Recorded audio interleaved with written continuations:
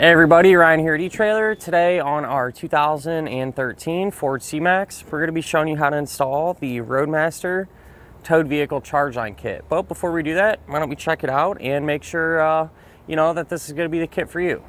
So the charge line kit is really going to accomplish one thing, and that's to make sure that your battery in the C-Max is always topped off and it's always has full juice whenever you're flat towing it behind your motorhome. And that's something that's really important, you know, because when you get to where you're going, you want to have that confidence knowing that you can just turn the key and, you know, start your car right up. And with that said, the reason that the battery can get depleted whenever you're flat towing it is because, generally speaking, just about every braking system out there is going to use battery power to operate. All right, and so whenever you're going down the road for hours on end and that braking system is constantly taking a little bit of juice here and there, you know, it don't take much time for your battery to run flat, you know, and then you got to go through the trouble of, you know, pulling a charger out or getting a jump box or cables, bothering someone to help you and everything else. And so the charge line kit's going to solve that issue.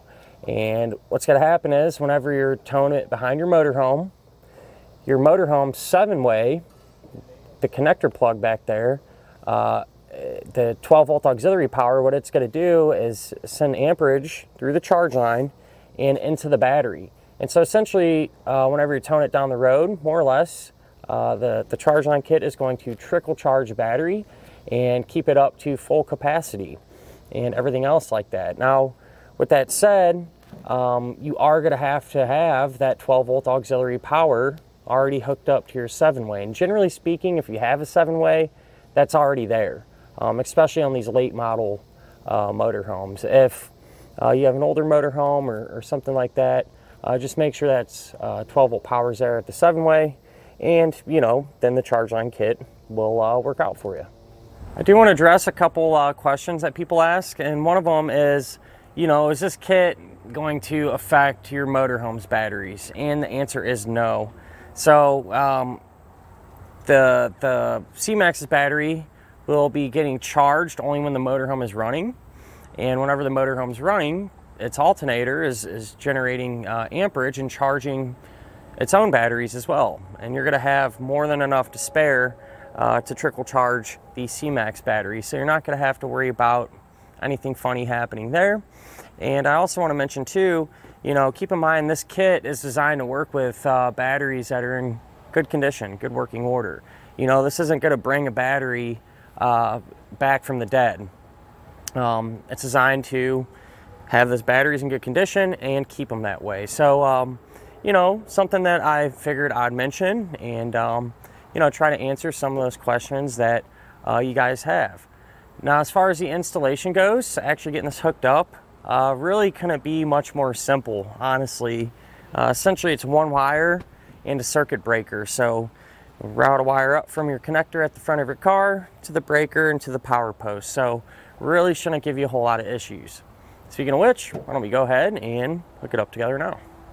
To begin our installation, we're going to be here at the front of our C-Max. Now clearly we have the front fascia removed, and I'm doing this the same time that we did our base plate. Makes it a lot easier with all this extra room, but with that said, you know, you don't have to have all this stuff off to get this job done. But the first thing that we're going to do is grab one end of our wiring here, bundle wire, put that through the dust cover there on our connector plug, and then the center post here, we're going to back that screw out. Don't take it out completely, it's hard to get back in. Just take it out a little ways. And the end of our charge line here, we're going to strip back on insulation, give it a good twist, put it into that center post, and tighten down that set screw. Once everything's hooked on up, what I like to do is take some dielectric grease and just coat the terminals really good.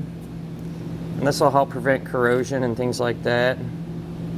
It's usually probably arguably the #1 cause of failure here. but we'll give that a real good coating. Take our cover it back up, and what I'm going to do is just take some electrical tape and make sure everything's sealed.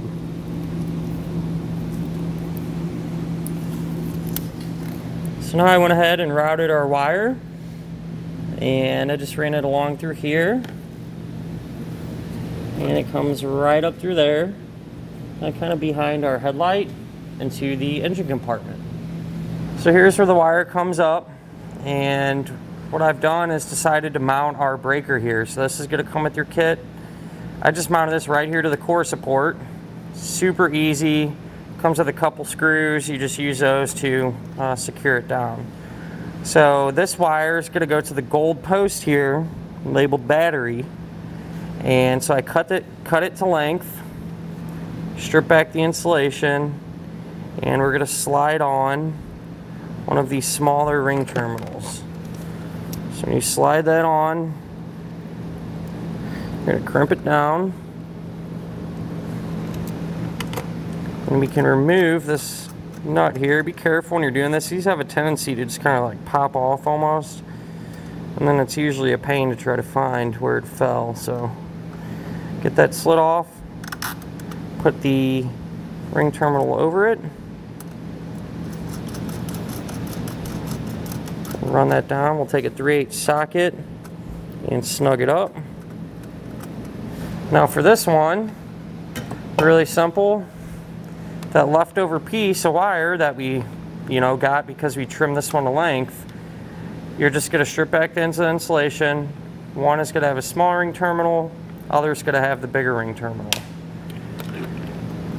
That small ring terminal we're going to put on the silver post.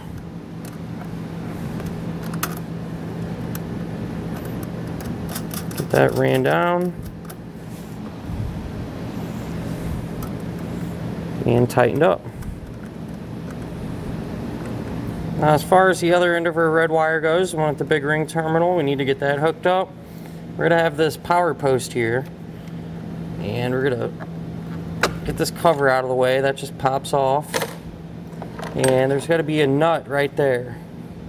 We're going to be using this nut, and so we're going to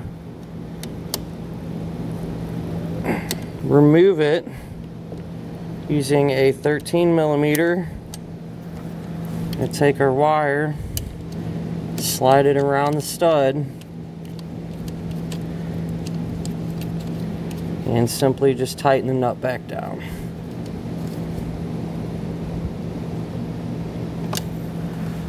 That'll finish up our look at and our installation of the Roadmaster towed vehicle charge line kit on our 2013 Ford C-Max.